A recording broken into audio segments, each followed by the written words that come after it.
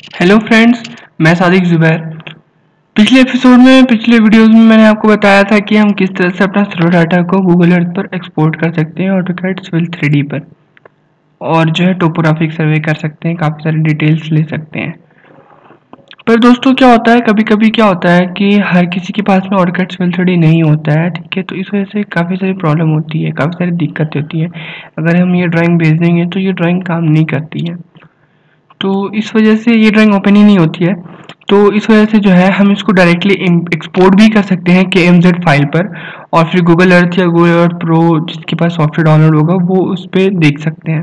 तो आइए देखते हैं गूगल अर्थ प्रो के लिए KMZ फाइल में किस तरह से एक्सपोर्ट कर सकते हैं। और एक चीज़ बहुत अच्छी बात मैं आपको बताना चाहता हूँ, ऑटोकैड सिविल 3D की हेल्प से आप विदाउट किसी भी सॉफ्टवेयर के बिना किसी सॉफ्टवेयर यूज के आप डायरेक्टली अपना डाटा एक्सपोर्ट कर सकते हैं KMZ पर। इससे पहले क्या होता था कि आपको 2-3 सॉफ्टवेयर चाहिए होते थे, 2-3 नहीं तो 1 और 2 सॉफ्टवेयर तो आपको लगते थे, जिसकी मदद से आपको KMZ फाइल में एक्सपोर्ट करने में ऑप्शन आता था। बट अभी क्या है, ऑटोकैड सिविल 3D पर डायरेक्टली आप एक्सपोर्ट कर सकते हैं KMZ फाइल पर। आइए दिखाता हूँ। सबसे पहले आपको होम में जाना है। होम में जाने के बाद में यहाँ पे टूल स्पेस दिया हुआ है, इसको आपको क्लिक करना है। टूल स्पेस में क्लिक करने के बाद में मिसलेनियस यूटिलिटी है, उसको आपको खोलना है। उसके बाद में एक्सपोर्ट KML दिया हुआ है, आपको एक्सपोर्ट KML पर क्लिक करके राइट क्लिक करना है और फिर एक्सट्रूड करना है। आपको करना कुछ नहीं है, ड्राइंग नेम डालना है, डिस्क्रिप्शन डालना है। अगर आप चाहें तो मैं नेक्स्ट कर देता हूँ। यहाँ पर आप जिस तरह से आपको डाटा चाहिए आप उस तरह से अपने डाटा को मर्ज कर सकते हैं, उस तरह से अपने डाटा को ले सकते हैं। एक्सपोर्ट टेक्स्ट फाइल होगी कुछ तो वो भी डायरेक्टली एक्सपोर्ट हो जाएगा। मुझे सिर्फ जितनी चाहिए डिटेल मैं उतना नेक्स्ट कर देता हूँ, और इसमें छेड़छाड़ आप नहीं कर सकते हैं, ये एक्चुअली सब सेट है, आपको बस नेक्स्ट कर देना है।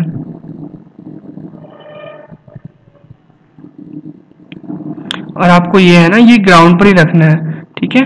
ये elevation related to ground, next करके आपको पाथ सेलेक्ट कर देना है। मैं डेस्कटॉप सेलेक्ट कर देता हूँ ताकि हमें ड्राइंग ढूंढने में दिक्कत ना हो। ओके करके मैं एक्सपोर्ट कर देता हूँ।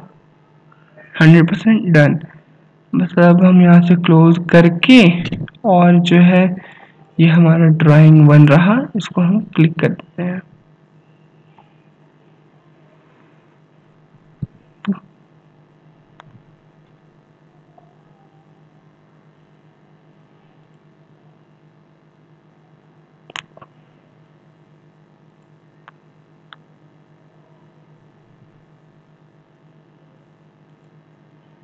अभी एक चीज़ दोस्तों, जब आप ड्राइंग 1 खोलेंगे, ठीक है, तो ये 2 फोल्डर तो अनयूज्ड है, बट आप जब मॉडल पर डबल क्लिक करेंगे तो आपका जो डाटा है वो डाटा पर जूम हो जाएगा इस तरह से, ठीक है। हमारा डाटा जो है अब KMZ फाइल में, ऑटोकैड का फाइल हमने KMZ में एक्सपोर्ट कर दिया, और हम अब अपने डाटा को गूगल अर्थ या गूगल अर्थ प्रो पर देख सकते हैं। अगर आप लोगों को ये वीडियो अच्छा लगा हो तो लाइक करें, सब्सक्राइब करें, और हो सके तो शेयर करें। थैंक यू दोस्तों।